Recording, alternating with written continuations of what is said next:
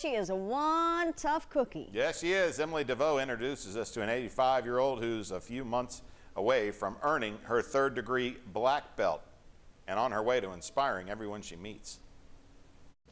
At 85 years old, Joan Bowling has some moves. I want to be just like Joan someday. After first starting Taekwondo in the early 90s, Bowling decided it was time to pick it up again. And I said, I miss it. So I called up and I said, Master Ewan, can I come see you?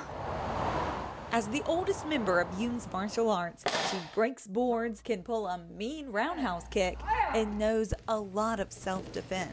In the parking lot, you don't know who you're going to run into, or somebody at the front door that's going to walk in. You need to know how to take them down. I think particularly the moms here are so excited to see Joan and inspire them to do what she's done and to be just like her. After 6 years of training, she's a couple months shy of earning a third-degree black belt. To achieve your third-degree black belt is a huge deal, and to see Joan go through it and achieve everything that's necessary to do it is just fabulous. Joan says it's all about the exercise.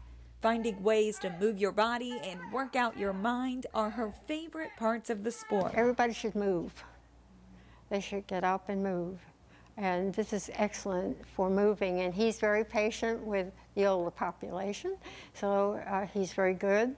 But nobody should sit more than 30 minutes. We all need to move. That's what our bodies are made for. While her moves inspire everyone who sees her. Everybody loves Joan. She is just exuberant and always full of energy. Getting that third notch on her belt will just be icing on the cake. I think we'll have to celebrate.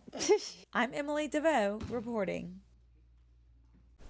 And Joan may be the oldest member of the studio, but there are several people in their 70s who come out on a regular basis, which just goes to show, of course, age, just a number.